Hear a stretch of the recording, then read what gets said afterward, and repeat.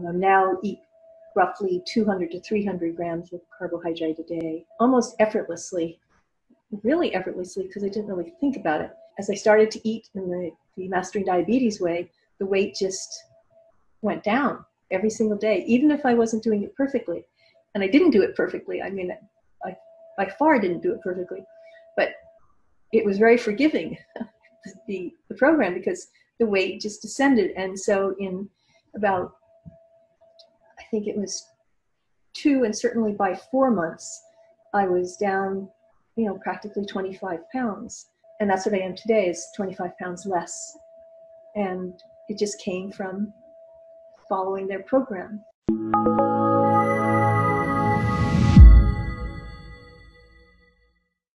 I was first diagnosed with gestational diabetes when my daughter was born. I was 42 years old, and this was in 1998. I was diagnosed with it, but there was no really follow-up. Nobody really told me about what gestational diabetes was. I think after May was born, I was about 129.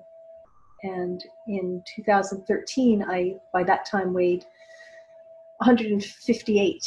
And I was diagnosed, or I got the blood glucose result of 6.5. And the doctor said, well, it looks like you have diabetes. And I said, what? And it was a shock.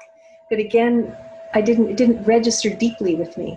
I didn't learn anything about diabetes.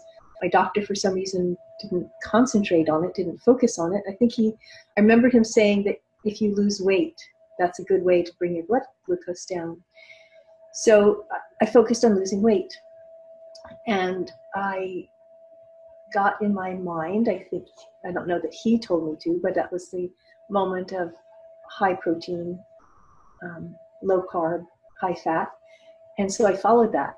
And have a 7 years worth of record of weight on the MyFitnessPal that shows the weight bouncing up and down in a struggle. That's what I remember from the last 7 years of trying to lose weight, is it bounced up and down. It went maybe down to 145 and then up to 165, and it never got below 145, and thank goodness it didn't raise me above 165, but it was a constant struggle. And what I remember most is being very anxious about it. And every day kind of depended upon if I had lost weight or not. The pleasure of the day was very much colored by how much I weighed, and I didn't feel good. I remember that too. I just felt lack of energy and tired and very discouraged that my body did not do what I thought it would do, what it did when I was young. I could no longer predict what my body would do, or what would make it gain weight or lose weight, or what would make me feel good.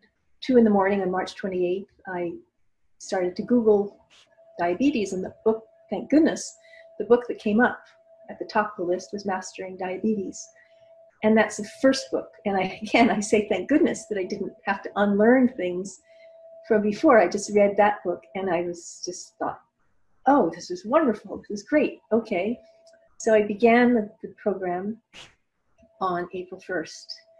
And what you can see in the chart of the weight loss chart is, ironically, on March 28th, when I weighed in, after 7 years, I think I began, as I said, I was 158 in 2013. You can see on the graph that starting April 1st, almost effortlessly, really effortlessly, because I didn't really think about it. As I started to eat in the Mastering Diabetes way, the weight just went down every single day, even if I wasn't doing it perfectly. And I didn't do it perfectly. I mean, I by far didn't do it perfectly, but it was very forgiving, the program, because the weight just descended. And so in about, I think it was 2 and certainly by 4 months, I was down, practically 25 pounds. And that's what I am today, is 25 pounds less. And it just came from following their program. Then in June, I felt like I could use more help, so I signed up for the group, small group coaching, and that was wonderful to have to hear other people. That was great to hear. I love it to hear other people's experiences and what's going on, and to realize that there's so many people out there trying to do this, and everyone has a different story and different problems and different, points that are difficult for them. And what I particularly liked was the attention that the coaches, they're the best listeners in the world. You can see them listening to each person attentively, and then coming up, being very responsive to what was just said, with all the variations in the diabetes world, and spotting what was useful, and coming up with just the right kind of thing to practice for that week. And so that was great. And then in July was the first retreat, and that was particularly memorable for me, because even though I had approximated the eating of the Mastering Diabetes, maybe I would say 75% or 80%, maybe sometimes on my best days 90%.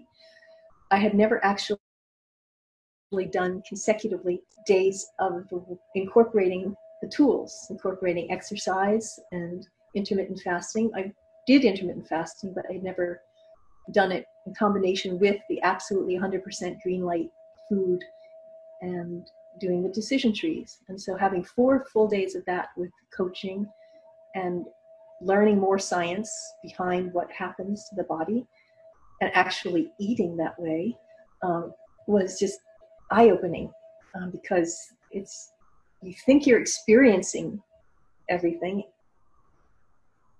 even doing it, approximating it, but you don't really experience the full power of it until you have the consecutive days of green light foods.